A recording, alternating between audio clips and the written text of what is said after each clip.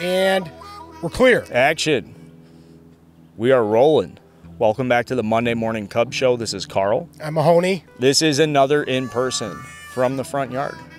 It is from the front yard. Beautiful day. Could have done a remote today, but I'd rather do it on a day such as We can do remotes. I'll do them. I'll do remotes any chance we get. I want to also get out of the house any chance I have. Any chance you get. You got young kids. Mahoney's here. It's Monday morning. We're recording Monday morning. It's going to come out a little bit later. I should say off the top. I am kind of sorry about that, but not really because it's an in-person. And so instead we couldn't do it on Sunday. We're doing it Monday morning in person. Throw it in the lab, cook it up, clean it, send it out. So it's a little bit later. Cubs off day. And they're fucking terrible right now. It's an off day. I wanted to get some vitamin D, a little under the weather. I feel amazing. Need to get out of the house, as mentioned. And here we are, sir. So if you're just listening to this, none of that matters. I mean, we could be doing this on an aircraft carrier in the Pacific.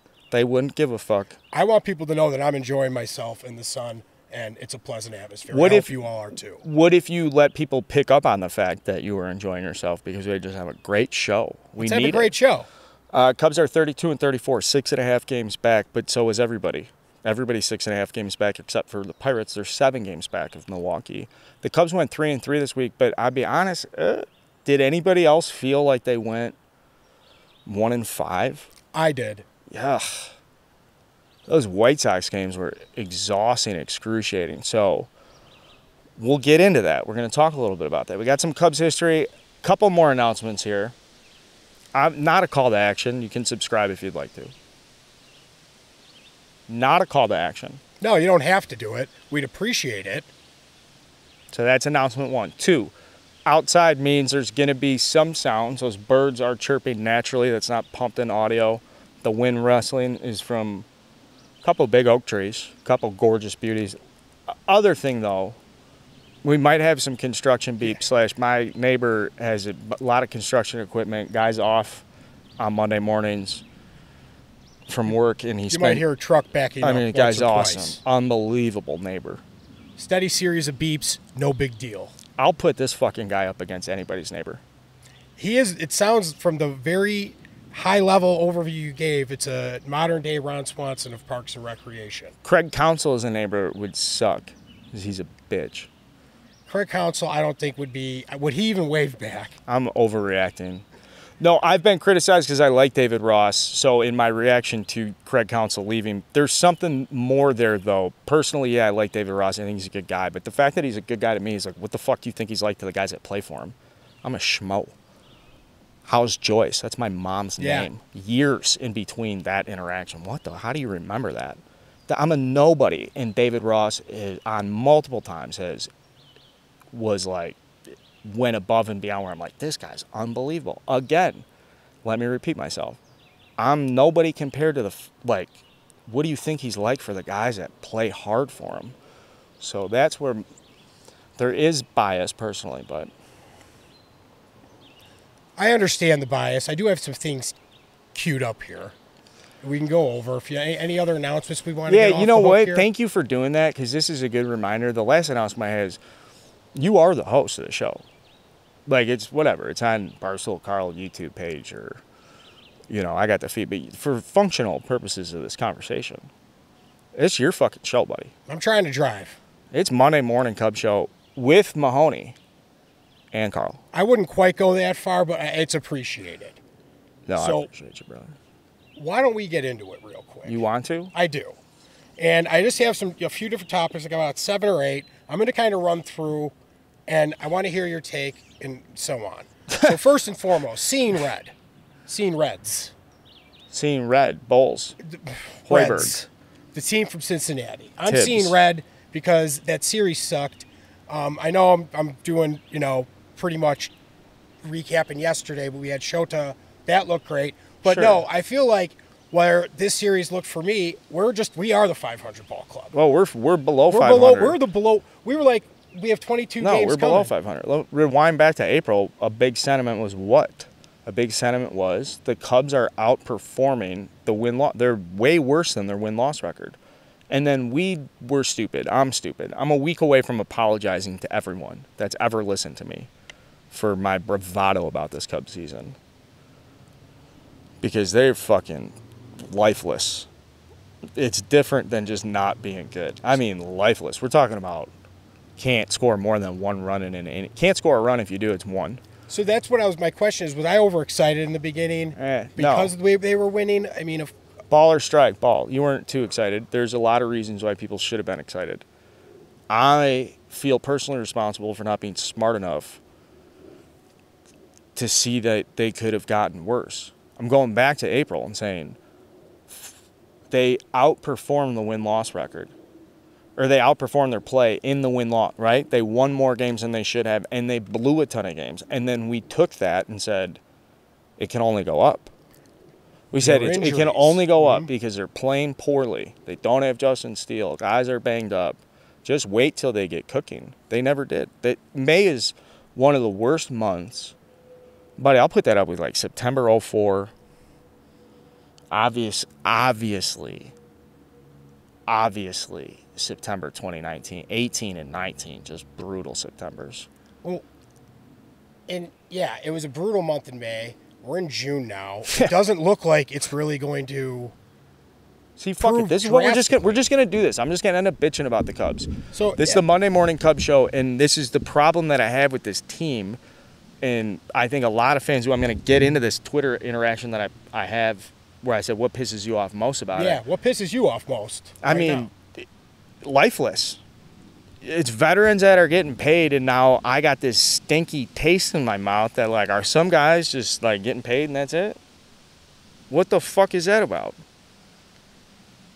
Like, what the Now people are mad at Jed. People are mad at the players. Ask the poll. Very, very few people are mad at Tom Ricketts, I suppose. And... well, then that kind of takes me... I'm going to go down the list here. What? We have Tennessee Jed, right? You're bound to wind up dead if you don't bet back to Tennessee Jed. When is he going to start making any moves? And it's now, I think, a little more clear that not enough was done to put this team into position to win in the playoffs this season. If the season ended today, I think we're a wild card team. How about this for a graphic? Where in Tennessee is Jed right now? He's in Chattanooga. Buddy, we got to get to Nashville. Like, you're out. Jed is so far out of, like, what we need to be competing with the Braves and the Dodgers. I thought we were taking steps forward so we would have an infrastructure for great young players to come up, be impactful, then get into the lifeblood of the organization. Like, have guys come up that are on their first, second, third year or whatever. They're rookie contracts. They're going into arbitration. Maybe you can extend one of those guys cheap for long term. You start to open up payroll flexibility long term again. You open up another window. Then you really go hammer free agency and overpay. They don't overpay in free agency. They don't take risks in free agency. Ever. Never. They haven't done it. Can Jed make adjustments mid-season now to this team as it stands to put us in a position to actually win the division? Right now, I'm looking at a wild card spot. And I got to ask you, this is for production purposes, we did announcements first, right? Yes. A little peek behind the curtain. One of the most time-consuming things involved is figuring out the chapters so that they can get matched up on the lineup card that goes on YouTube. So we're in the second part of the show, I would say, right? Yeah, we're in the second part of the show. And what are we calling it? Tennessee Jed. But what about the part where I was bitching about the Seeing Red to Tennessee Jed? Yeah, and you could put a parentheses S because we were talking a little bit about So this is the third thing we're doing. Yes. Jed's in Chattanooga. Can he do anything? Yeah, there's trades to be made. Do you have proposals coming up later? Do you want me to address them now? I can do a couple proposals. I have two. Just a couple things that I read on the internet. Hey, call to action. I would like to see trade proposals from people. If you're going to complain about the Cubs, instead, send me, when the Cubs lose, I'm interested. Let's go into Monday morning trade mill, okay? I got just two names I've seen in the news. We got Elias Diaz, catcher, Colorado Rockies. Mm-hmm. Go with him. What would it take? And nothing? Not much. Going into Herbert, he's in a contract year. Rockies are brutal. That's the type of guy we could use right away to improve the catching position. Yeah. So you have to make a decision on Miguel Amaya. Obviously, you have to improve the catching position. If you're doing it in a way that's gonna displace Miguel Amaya for his career in Chicago, then you're making a decision on whether or not this guy can catch for the organization. If you don't think he can, you need to move as soon as possible. Now, there's enough body of work there to suggest he's like athletic, he's young, he could get better, but like he does not have the upside to justify his weaknesses. Yan Gomes obviously placeholder, work with the staff. And I'd be interested in the starting pitching staff's take on Yan Gomes. Because if those guys come back and say, we don't give a fuck if that guy goes 0 for 50, we like the way he calls, catches, works. You know, the starting pitching's been good this year. Yeah, there's comfortability there. Right, so you got to take the good and the bad with the catching like that. And Yan Gomes has been so bad offensively, though, that like I'm willing to ask all those questions and get rid of anybody if it's going to improve the catching. That's a position where if you're going to trade for someone midseason, you're kind of fucked because they don't know your personnel, particularly a bullpen that already sucks. Very interesting. That's something I never really thought of before, the complexities with dealing for a catcher. There's a lot more to think about. And how much of the pitch calling with a clock and simulated, like his thought process going into it is programmed into it, I'm not too familiar. I'm not too familiar with like how much the pitch clock has changed the dynamic of calling a game, relaying information, reading hitters versus, you know, and Jake used to talk about this on Starting Nine. When he was really good in that phase and just dialed in, he didn't give any thought about who was in the box, ever. It was like, I just have to execute this, and if it's good enough, I'm going to have a good result. So whatever, lefty, righty, I'm going to make very small adjustments, but it's really just about where am I staying on the rubber, am I comfortable, am I staying back, etc. Now, that is like the highest level of professional baseball of you don't care about what the other guy's doing. You're just purely locked into what you're doing. Mike Trout is like that. Now, Jake had that spurt where he was just so fucking locked in and some injuries afterwards that prevented you from getting into that like physical locked in state. Nobody on the Cubs strikes me as somebody that can be on the mound and execute like that. Maybe Shota, Justin Steele when he's dealing, doesn't really give a fuck. He's just kind of, I'm going to throw my fastball here, my slider down. It doesn't really matter. I don't have to set you up too much because my stuff is that good. So it would be interesting if you bring in an offensive-minded catcher. What guys would he catch? Jameson Taillon would be a fucking nightmare if you didn't know him. 6 pitches, sensitive. Like Assad, right? Fuck. Javier Assad probably loves rapport. Why would you mess with his rapport too? So those are the trade-offs you have to take when you're looking at the catching position. It's not as easy as you think. Now, the trade-off also is what do you have to give up? And if we're talking about catchers, I love Danny Jansen. Always have loved Danny Jansen. Love saying that name, Danny Jansen. Like a Rex Specs guy from Michigan. Catches for the Toronto Blue Jays. And he's, even though outperformed Alejandro Kirk, who is a 25-year-old hitter first, but good receiver, kind of stout, stocky, fat Mexican catcher, funny fucking guy, like just perfect prototype catcher. Danny Jansen hits 290 behind him, walks at a high rate with like a 480 slug, which is better than Seiya Suzuki would be the best slugging percentage on the team. The Blue Jays are in kind of sale mode too, which is what you've heard about Vlad Guerrero Jr. That brings me to my next player. Boom. How was that? Yeah, shoots, he scores. So that was on my list. I had the Vlad Guerrero Jr. I know it would take a little bit more, but is that out of the realm of possibility? Sure, let's just talk about Vlad, and I have real strong opinions about him. So, I think the best way to share these opinions is to at least get a baseline. I think you would be representative fairly of what an average baseball fan would think about Vlad Jr. So what do you think of him? Just rakes. Has speed for what it looks. Okay. Faster than he looks, I should Okay, say. I don't know if he has actual speed. Don't overthink it, dude. Don't get into the base running. No, yet. he rakes, dude. He's got power hitter, and that's what I feel about him. He can and hit plays dingers. What position? Plays third base. First. Close. Very far away. Plays first base. Plays every day. So that's good. Bill James would say the most important statistic is games played. He plays 158 games a year on average. Seems to go balls to the wall. Does he? He plays hard. I don't know if that goes hand in hand with playing every day. See, I don't know. That's my. Is he? If you play every day, you have a little bit of. You have the Cadillac gene. You know when not to go hard because you play every day. I think more so my balls to the wall comment relates to when he runs. And I said speed earlier. I don't know if he's actually fast, but he looks like he's putting in a lot of effort. Maybe that's the hair. You're doing a perfect job for what I need to make my points about Vlad, because we just have to set the stage, because the first thing what you said is what everybody would say, rakes, power. Now, most people know he plays first base and not third. I don't. That's okay. That's okay. But after you get past position, hits for power, young guy, Vlad Jr., you know, big prospect, like he's been in the league 6 fucking years, no, whatever, 5 years. There is a huge misconception about what he was when he came up, how he performed initially, and who he has become. And there are a lot of question marks around him, because now if I told you over the last 3 years, 22 to 24, including this season, he's played every day. His slugging percentage would be tied with Seiya Suzuki this year. Is Seiya Suzuki an awesome power hitter this year? Not awesome. Okay, it's fine. It's fine. We would like to see him hit for more power, I think. I think every Cubs fan that watched Seiya Suzuki with a rational opinion would say it'd be nice if Seiya hit for more power.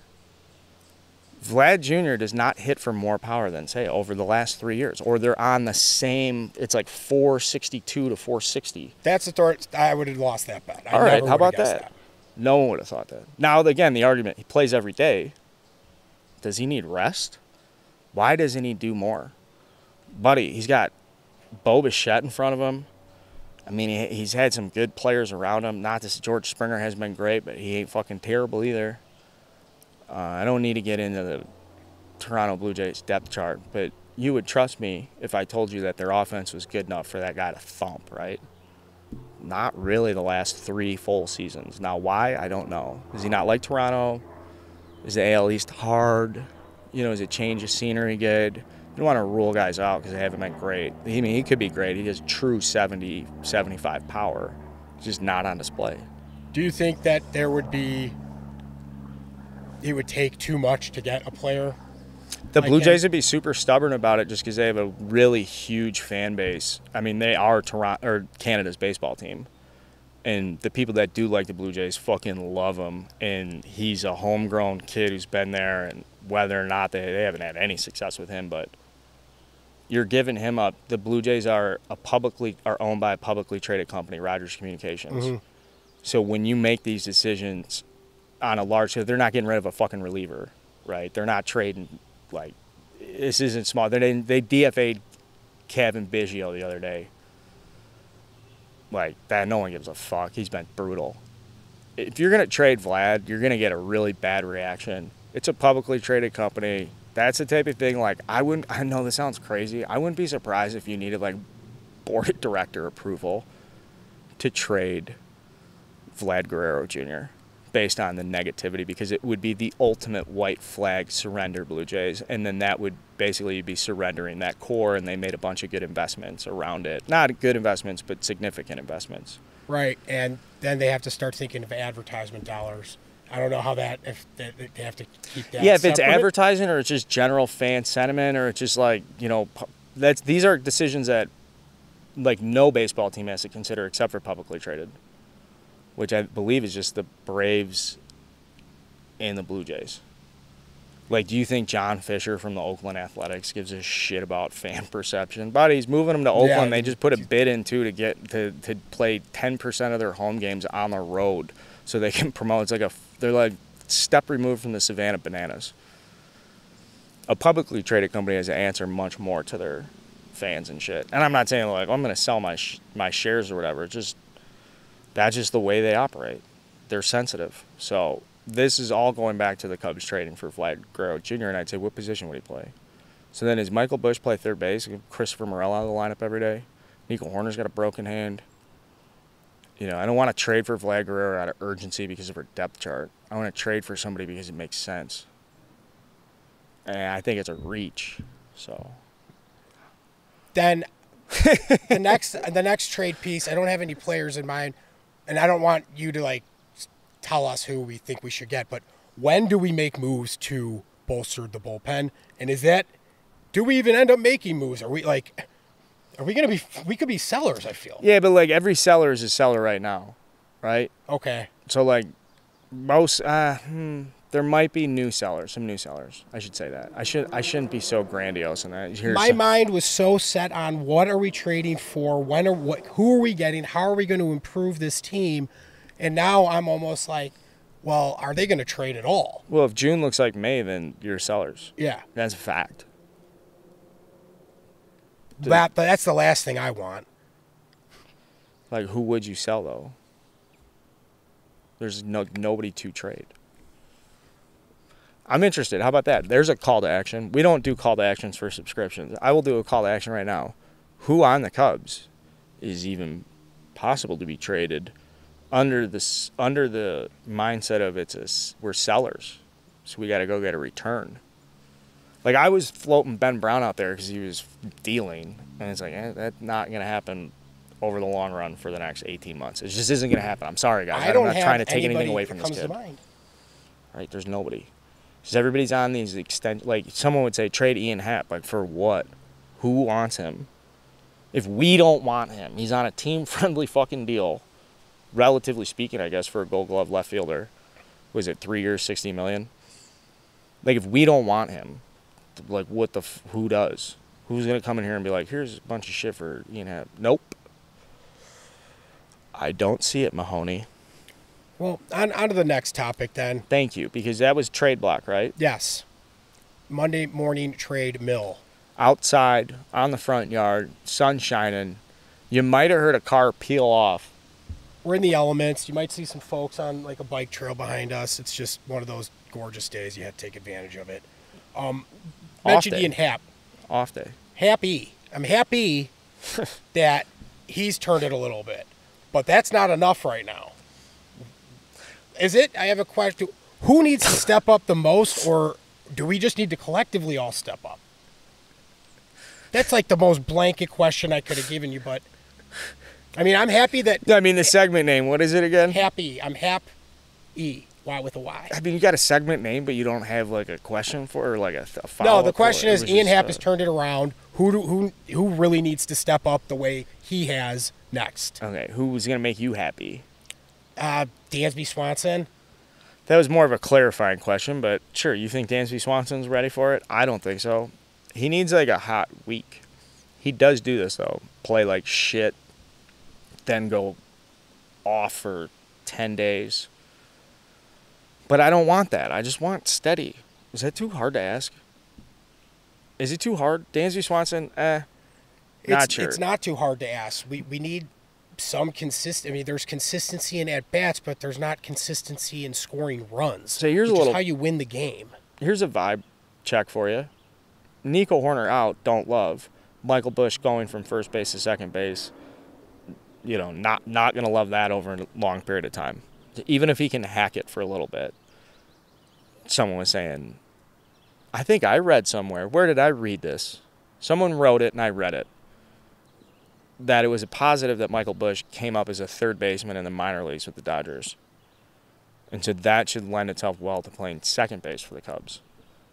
Which is fair, like, if he was blind and you needed to just, like, tape on the fact that, he can take ground balls is basically what that is saying. He knows where the second base is. Like, that's the extent of the transferability there at the big league level. What the fuck are we talking about? That is, yeah, that's I don't give a shit that he was in Tulsa taking ground balls at third base for 30 fucking games 4 years ago.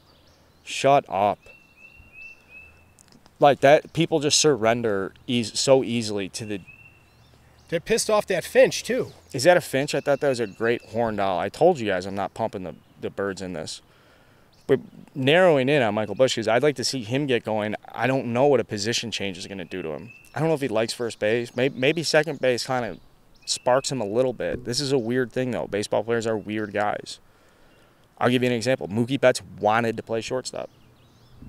He's like one of the greatest outfielders of all time, defensively, on a 110-win baseball team, lobbying to go play shortstop because he wants to. It'd be fun, like playing short. Now that sparks, that like gives you a little bit more of that boyhood. Let's go have some fun. You have a little bounce, right? You're gonna have fun today. And in a game where everybody is so disciplined, talented, robotic, you have to go through tens of thousands of fucking players for you to get to the big leagues yourself. So what separates like really good? And so this is a small little thing where like you have that bounce, you want to be there, you want to play. I want to be there. This is what I want to do. Dansby Swanson gets way more out of his ability because he has that every day. He wants to be there. And why I'm kind of, this is such a long tangent, why I'm kind of out on him right now is that he's distracted and he's fucking bitching. He's got a bad attitude. He's way better when he's fucking little kid running around. So Michael Busch going to second base, if this sparks that boyhood little, you could get a little boost. This is fun, dude. You guys will play second base. Now, defensively, metrically, objectively, statistically, analytically, it's going to cost you runs defensively. So that's why I want to see the back get going. You asked me who could get going next to Ian Happ. Yeah. It's not going to be Morel. Morel needs to fucking take a week off. Morel needs to go home and have lunch or something. Like home to Dominican. Week. Just go sit on the beach, bang some of the local girls from home, come back. Go get your rock star treatment in Dominican. Have them roll a red carpet out for you. He doesn't have his swag. And that was kind of that's a risk with Morel. So I'm just addressing a couple of the people that I think would jump to the top of the list and say these are guys that could get going. And Morel doesn't have his swag. Swag ain't there right now. No. All right, well, let's hope they freaking do, because, and then my last question about that, within the, the same realm, like, there's no help coming up, right? There's not another guy like that we're going to bring up that can contribute right away. Nobody this needs to be addressed. This absolutely needs to be addressed for everybody. I mean this with as much as I could say anything at all ever about the Cubs or baseball or anything. Publish for people to consume. This is something that far supersedes anything else I could say. You cannot, under any circumstances, compromise a young player's development because the big league club has holes in it. 10-4. Ever. Shaw, he can hit. What are you doing? I was going to bring that up. Why are we going to earlier. expose guys that like when they're ready, they're fucking ready. That's a fact. When you're ready, and not a day sooner. And that means everything for contracts, playing time, depth chart. When you're ready, you're fucking ready. And if somebody's going to go out and hit 230 in May, I'm not going to turn around and be like, well, Owen Cassie can't be much worse. Sure. So let's just make him worse. Let's just make him just as bad. Let's just fucking ruin his big league experience. Let's just bring him up and be like, hey, these veterans that are on average contracts, $14.5 million of the guys in the 9, you're going to go in for one of them. We're going to pay $750,000. You've never been to Chicago. You don't know shit. Everyone's going to try and fucking hang out with you, take advantage of you. Everyone's going to be in your fucking ear. We're going to need you to go out, hit .330 for us, and play average to above average outfield defense. And we need you to do it right now under the pretense of us not ruining the season. Because everybody else didn't do their job. So now we need you to do it, kid. Like, Jesus fucking Way too Christ. much. Are we That asking makes this me kid to play anxious. for us? Yeah, dude. I'm anxious saying that shit. How about fucking, can we get 8 years from this kid? Yeah, you want to ruin someone's career to meal piece or to, patch up a big league team? That's too much. Counterpoint. Give it to me. Who said I'm ruining his career? He just needs a chance. Who knows? You never Yeah. know. You never know. You never know. Correct. I don't. However, I would trust. I have to trust. I don't have a choice to trust. That like the fucking scouts and the people hired to do it are adept at knowing at least more than I or you, and that's the only thing that matters. If we at any point you're promoting, now there's circumstances, exceptions, I should say, and the exception is a guy that's like 26 years old in the minors, like you're not coming up. Like Mervis, perfect example. Buddy, this is it. You can do it now or never. Yeah. Never. That's like he's been getting his shot, is what you're saying. Correct. Okay. It's like that's not going to come in another year. You have everything you're going to have at AAA. So, like, can you make pitch-to-pitch adjustments in the big leagues? Cannot. Can you hit major league average fastball? Cannot. So. Okay. Well, let's on to the next one. I wanted to kind of give some. I guess I could do a ball or strike here. ball or strike, the Cubs will win 3 in a row in the month of June. Fucking. Too many get strike. There's too many games. There's too many games, and like 4 in a row, ball. Okay, we haven't won 3 in a row in months, and we're due to go on a little bit of a run. Isn't it? Even as a bad baseball team, we're due. Isn't it so that you're due? That's one of the more frustrating things about this run too. It hasn't been, the way that it was good in the start of the season when it's like, ooh, normally it's bad. Is that same parallel to how bad it's been? It's like, well, normally it's not this bad at all. Like, our bad's way worse than regular bad right now. Yeah, and like we won 2 against the White Sox and had Felt to nothing. claw. Felt nothing. And the walk off, I got like a little bit happy, a little uppity on the walk off, but that game, like, they were not fun to watch for me. It felt like, it was excruciating most of the time, and it was against the shittiest team maybe ever. I'm gonna be such a bitch here. So I don't want to be, because it's the Monday Morning Cub Show, and we are digging ourselves out of this, because I'm a week away from sincerely apologizing, turning the page, and just fucking getting a lobotomy. I'm not joking, man, because I know that, like, you sweep the White Sox, you need to win those 2 games. You need to claw the bait. I didn't feel anything. They went to Cincinnati. It was like, this is not going to be good at all. Anticipating brutal offense, like, yeah, you won a showtime getaway game. Congratulations, you didn't get swept in Cincinnati. And yeah, your anticipation was based like spot on. Your feeling coming off of the wins going into a series, a divisional series is exactly what happened. Because they looked like shit against the White Sox. Like, what do you have to go down 6? You have to go down 5-1 at home under the fucking lights. How Absurd. many night games do you get at Wrigley? All right, you get back-to-back nighters against a hometown team that they're going to be awful the rest of the season. The only thing they want to do is beat you guys. And then they played well, they pitched well enough, and the Cubs just shit their pants until it's like you're backed into a fucking corner against the worst team arguably in the history of baseball through the first 13 weeks of a season, 12 weeks, whatever it is. We're all stars now in the dope show. All right, that's ball. What? Moving on. So, yeah, no, I hope the Cubs win at least 3 in a row. They're due to do that. They should mathematically go on somewhat of a little run. Why do you say that? They should. Because it hasn't happened. Buddy, we're so far into, like, they're so far down this, like, there's no way it could be this bad. It's already this bad. Yeah, I was just transitioning into the next topic. Oh, okay, go ahead. I'm sorry. No, that's my fault. Like, that's all I'm sorry.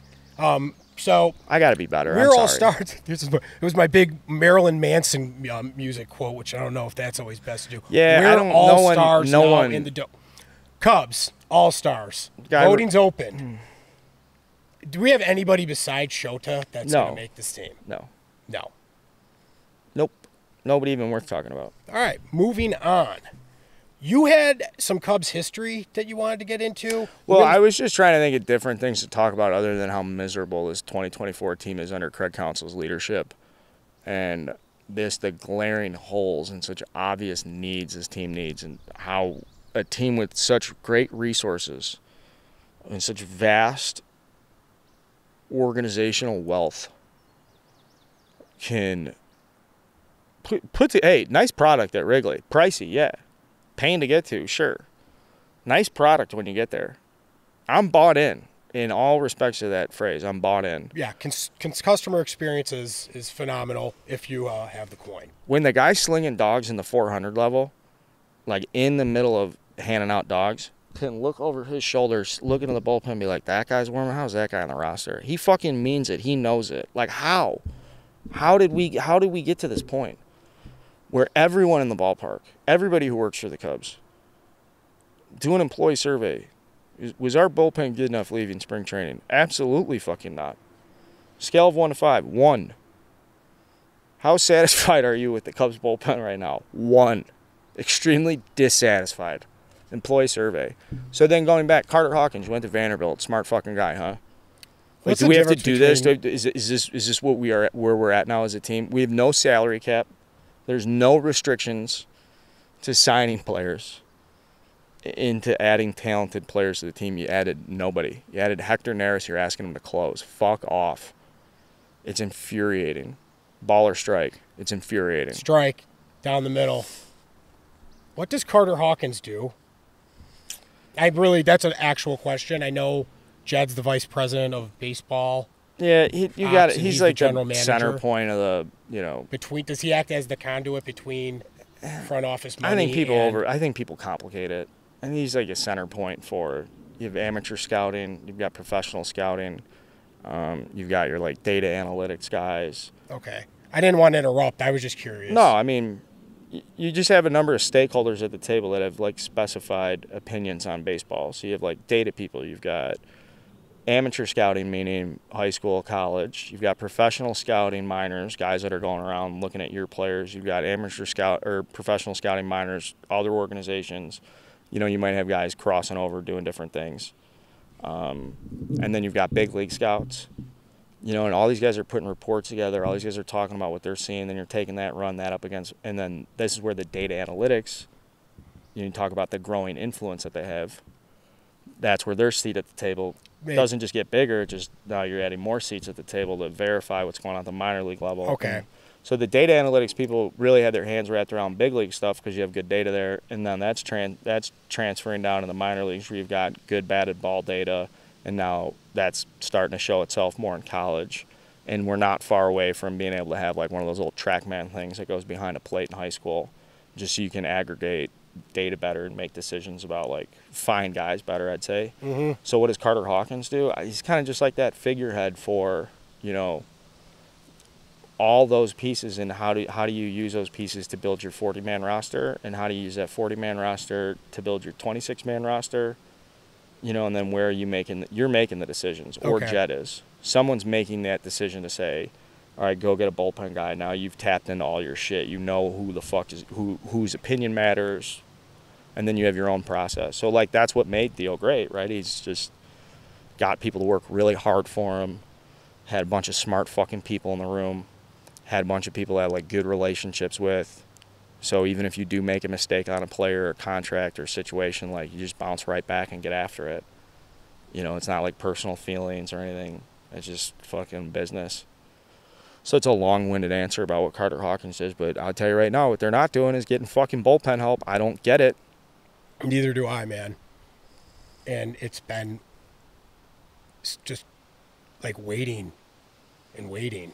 Even if they were overperforming, people would be like, all right, well, when are they going to improve it because it's not good enough? Like, everyone knows it's not good enough. And my whole thing was like, well, Hayden is going to be, he'll be able to go in there, and Ben Brown will be able to get innings out, but that's not what they're supposed to be really doing, right? That's not the design, unless there's somebody who would, I don't know, like. I mean, you're lucky what you're getting from Ben Brown.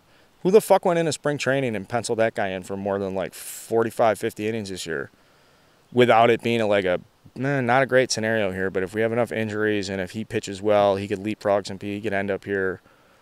Okay. Cade Horton hurt. Yeah, it's just like, it's just the most glaring thing ever, and nothing's happening. I really hope it does soon. Sure. I don't know what else to say about that. No, I think that's completely fair. And this is, again, Ben, the best advice, I guess, is like we're close to this being kind of like a casual season. That's what I see it as.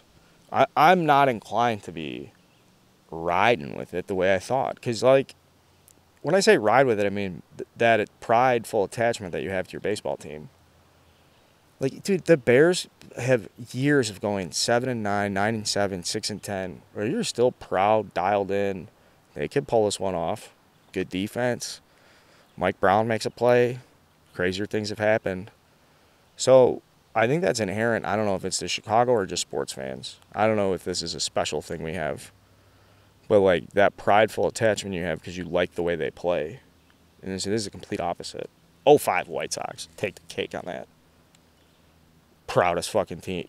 Most attached any fan base could be to a team would be that 05 White Sox. They were so accessible and cool and fucking representative. Like, I don't disagree. So Cubs don't have any of that shit. And we're not world beaters. I'm not a confident fan where I'm going to, like, some of my buddies who, root for across the country, whoever, like, oh, like, wait till you play us, man. Like, that's going to, it's not like I can't talk shit right now. Buddy, I can't make an argument that the confidence. Cubs are a top 20 organization in professional baseball. All things considered. Resources, ownership, payroll, facilities, all your natural advantages. If you consider that, and they're bottom 10 organization in baseball.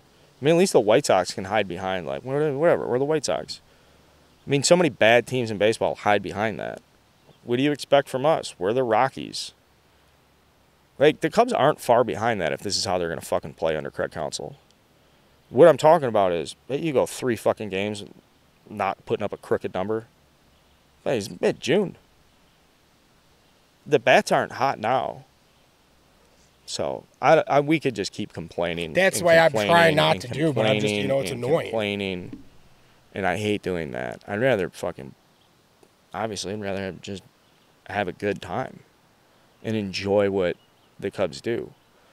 We'll be going to the game this Friday. We're going to the game Friday. I'm going to have a good time this Friday. I'm going to go in and enjoy the experience. You can't have a better time than New Amsterdam Craig, is my only ask. Well, I'm very excited to see New Amsterdam Craig again. Yeah, I want to make sure that, like, Craig is supposed to have the best time. He seems to always have a pretty good time. Shortly followed by you. If you guys split an Uber home, that'd be chef's kiss. Hey, I'm just going to split this with Craig. It's on the way. I'm looking forward to it. We got, 3 at Tampa and 3 at St. Louis. That's what this week looks like. Tampa's underperformed. It's another frustrating team. So I said, like, a week, I'll know. This week, they got to play their fucking dicks off. Off day today. Just play hard. That doesn't mean win. Just play hard. You want to see some signs of life out of the boys. So they come once. I mean, what if they sweep the fucking Cardinals? I got to watch my language. I'll be right back if they sweep the Cardinals. I'll tell you that right now. 100%. That's what I'm looking for, is an extended sign of life. Multiple days. 72-hour window of life, bounce, crisp play. Not looking futile at the plate. So, Cubs history. Give it to me. I just thought it was interesting that just doing some research, noodling things around, building the foundation for understanding, like, if I really wanted to have a substantive conversation about the history of the Chicago Cubs, can I do that? And the answer is no. I mean, I can talk about the Cubs, like famous players and World Series records and stuff, but, like, not to the extent where I can immerse myself, put myself in that universe. Can I picture it? Do I know what's going on? So I've taken on this personal, it's not like I just find myself doing more independent research into, like, weird stuff about the Cubs. And trying to become a little bit more of a historian, if you will. I didn't know Mrs. O'Leary in the Chicago Fire burned down their field and all their fucking equipment. Mrs. O'Leary's cow was exonerated a few years back, but the fire itself burned it all down. Yeah, whatever. The Great Chicago Fire, 1871. The Cubs were playing. They had the season. That was their first professional season in the National Association. 1871. Chicago Fire. They had to play the rest of the season on the road. And then because all their shit burned out, they didn't play in 72 or 73. They just didn't have a fucking team. 72 or 73. You're talking 1872 or 73.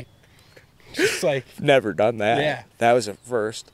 Yeah, 1872 and 1873. Not a lot's going on in the United States at this time. A lot is going on. You got your Industrial Revolution's about to take off. It's a Reconstruction era. Tensions are just running high. Dysentery everywhere. It's a real tough place to get a fucking, what are you, 2 decades out of penicillin? At least. The chlamydia is robust in damp, moist areas. Geographically. Yep. Chip away your own ice. Also anatomically. Even if it existed, did they even have ice in the 1800s? Yeah, they had ice. I knew they had like those delivery blocks. Yeah, ice houses. Okay, I just didn't know like if that came in early 19. Big industry wiped away by electricity. That's why they got rid of Tesla, the powers that be. Because he would have been able to power everybody. And so big ice. They got rid of Tesla? Tesla was like canceled in his time. Really? For being too... Oh, all right, yeah. I don't know what they did to Tesla. He was just a little eccentric? I think he was too brilliant and couldn't be controlled. Scared a lot of higher-ups. So they painted him as a madman. Ipso facto, we got AC/DC, brother. Hell yeah. I'm not talking Thunderstruck, Mahoney. I'm not talking Thunderstruck. So, anyways, they come back in 74. Excuse me. That's the end of today's Chicago history lesson with the Cubs. I just measured myself and was like, that is 15 minutes, just unrestrained tangent. You're just going to sit here and go, yep, that's cool. I'll just talk myself into feeling good about everything I learned. So I'll come back next week with a better... I did find that very interesting. I didn't know that they fucking played in 71. You had to declare yourself as in the National Association. You had to go to a convention. You had to pay a fee. You had to send team members. The Reds were the first professional team in 1869, and they went 57-0 that year. So, like, everybody had to get certified. You had to go and, like, register. And get a notarized. We are the Chicago baseball team. And then the name was given to them by the sports writers, I believe. They're called the White Stockings, the Colts, the Orphans, Chicago team. And then they were called the Cubs because they were just young. Young Cub. Young Cub. In the hood. So 71, 18.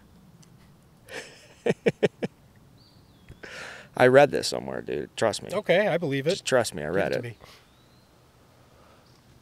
Fire. They don't go to the convention. They don't send out. There's just no team. There's no Chicago Cubs without the Chicago Fire. I don't know. I actually think the Chicago Fire almost stopped the Chicago Cubs.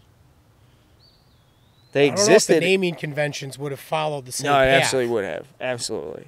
Absolutely. Cap Anson was responsible for them being named from going from the White Stockings to the Colts to the Orphans. Okay. He had basically responsible for the naming conventions of the White Sox for the last 2 decades of the 19th century. There's nothing to do with the Fire. No, okay. No Fire. They just Same didn't names. play. They didn't play. What happened? Fire. Postponed. Season canceled. Fuck. Get them next year. That one's canceled too. Bad Fire. It's like a bad pandemic almost, but still COVID. Baseball. Basically, what I'm saying is the Chicago Cubs went through a COVID period in 72, 73, 18. So they bounced back. I'm saying our Cubs haven't. We got destroyed by COVID. Financial losses, too leveraged into the cash flow of the operation. Take that cash flow out. Probably had a hard time paying salaries. We had to fire all those fucking employees. That's terrible. This is the Monday Morning Cubs show. I don't feel any better. I don't expect any of you guys should either. Do you got any other takeaways besides just let's hope? Oh, I saw something funny on Twitter where a guy was like, no, I didn't see it on Twitter. Where did I read? I read this in The Economist. It was an opinion. It was an op-ed column.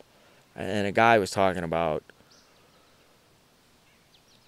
work conferences, sales conferences, and industry trade shows. Yeah, I live at those things. He was just writing about how many great careers were probably lost to the social shenanigans.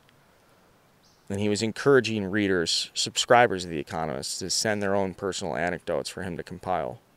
That's where I read it. I read it in The Economist. And so I read it and I go, man, this is something me and Mahoney would get lost in for hours trading stories. There are so many. Oh. As soon as you said, somebody going maybe a little socially overboard and careers ruined, I have stories I wouldn't put on the dark. I wouldn't talk about. I would put them on the dark web. Yeah, dude, no like, way. 4chan? Dude, no way. No, there is no amount of anonymity. Yeah, hey, there you go. That would let me tell some of them. There is one guy I worked with who's one of my favorite coworkers, sales guy, and I worked at a company. It was like it was just an awesome company to work at, and the dudes you worked with were great. You were smart enough to be in the room wearing a suit, but not too smart. Your primary traits were like being cool, relatable, working hard, being one of the guys, but also being smart enough to just like have enough of a business conversation. That's kind of the pool you're working with, but like that discipline is important. Yeah, you know, showing up on time. I love that. Having to be late. It's like, what? Let's end on. There was one positive thing that I did see in the news. Actually, Catman. I was in the middle of telling you a story about you were still going there? A guy you know. We went to a sales retreat. I'm trying to give you, here's the population of guys. So it's not like some sleazy sales company. It's like a legit career, sales-oriented, community-based. I totally know To what be you're a partner talking in the firm, you have to like volunteer 20 hours a month. And like, it's a huge like employee-owned. The fucking lady answering phones has got stock in the company. It's a really nice company. It was a really good experience. And one of the guys that I had worked with had come over from a huge company. And we were way smaller. He'd come in from a big company, and I just love work environments where guys come in from big companies to small companies, because it's the complete opposite of when you're coming from a small company, you go into a big company, you're like listening, you're interested, you're assuming things are different, better. When you're coming from a big company to a much smaller, you have that like cowboy, zealous, like, let me see, this is how I do it. Yeah. You know, this is how we did it here. So we had one of those guys, and he was pissing so many of the partners off, but he was cool with the peers. He was cool with like our age. He was pissing the partners off because he like just show up fucking late, didn't give a fuck. I don't know, bad habits. Anyways, we go to the sales retreat. He gets fucking loaded, and he's hitting on this girl at a bar, and he like slides his hand on her pants. Oh no! Like picks at her thong. That's like an assault, buddy. Like picks at the thong. And was like, told the group, he was like, watch this. Not good. Uh-oh. And the lady's husband, she's like sitting next to her husband. Oh, no. I think she had a back tat, and that caught his attention. He was like, I bet she's wearing a thong. Let's go find out. Don't do it. Don't do it. Watch this. And then the husband slugs him. Fucking knocks him down. Cracks him in the jaw. Just gets right up. Boom. And then turns out the husband is a client. I had a feeling owns a company that is one of a bigger client in our northern region. I was like, who the fuck are you? And he like looks at the name. He's like, wait a second. Name tags are on? Where's fucking Bob? Yeah, he sees like a polo. Is fucking Bob here? Get his. Who the fuck are you? So that guy, that was like midnight. I think he was like. I think like our CEO like got out of bed and fired him. Yeah, he's just driving back next morning. That was sad. Nah, he was a good sales guy too. Picking out a thong. Midnight. That a seedy, like Wisconsin resort that we had booked for the weekend. I do have like a somewhat of a your turn contrast feel good story. The Catman, he shared this on Instagram or Twitter, one of the two. A father and daughter wedding, so they were about to do the daddy-daughter dance. They end up breaking up. He's like, that's not going to work for us. They play the Cubs song, and then they had a catch. They played catch at the wedding. I thought it was kind of nice. It was Cap's wedding? The daughter and dad, they put on their jerseys all of a sudden. Cap's daughter got married? No, Capman just shared I didn't get invited. No. His he was just sharing I think he saw it and reposted it or something along those lines. But Cap loved that. He loved it. Cap loved it. He did. And it was I loved it too, because it was something I hadn't actually seen that before. Cap probably has a wedding in the family. He's probably just planting seeds. Hoping his son sees it or something. Hoping somebody in the family sees like, man, Dad really. What a great idea. Wow, that was marvelous. Look at that. That's how it's done. What would Cap say about that? Cap would say, now these are people who know weddings. Yes. Very nice feel-good moment. This is the Monday Morning Cubs Show. Yep. Yeah, it's a good moment. I think it's a little. It's not great. It's just better than, I'm not a sexual assault to end the show on. Jesus fucking Christ. What do you think going down somebody's backs up a pants and grabbing a thong is? Oh, that was sexual assault? Yeah. 100%. Oh, I was telling that story. He got knocked the fuck out and fired on the spot. Yeah. Yeah, I don't. Oh, I'm sorry. Yeah, no. I wasn't advocating. I thought it was like a. I'm not advocating. Whoa. I'm saying more like I just wanted to end the show on more of a positive note. I thought you were saying that I wanted to end the show on a sexual assault. I think that's actually what I said, like quote unquote. If you take that out of context, it's like, hey, let's end this on a quick assault. Yeah, but we can't feed the algorithm these sound bites. I don't even know if this show is going to be up for over an hour. The artificial intelligence is going to have us flagged here. This is the Monday Morning Cubs show. It's not a call to action. The Cubs are 32 and 34. Reaching here, guys. Honestly, reaching for anything. Off day Monday. These 3 in Tampa are winnable. The 3 at home against St. Louis are mandatory. Mahoney and I will be there Friday. If you see us, don't say a word. No, I'm just kidding. Say what up. Hey, let's have a White Claw. All right. White Claws. What are we going to have? Let's have some cold beers. I'll be at Sluggers before the game. I'll be at Sluggers after the game. Anything else, Mahoney? No, man, that's all I got. Yeah, we're all in this together no matter what happens, and let's have a good time. We're all in this together. This is the Monday Morning Cub Show, June 10th from the front lawn. I'll drag this fucking show out as long as I want. It's in person. I have a haircut appointment I got to get to.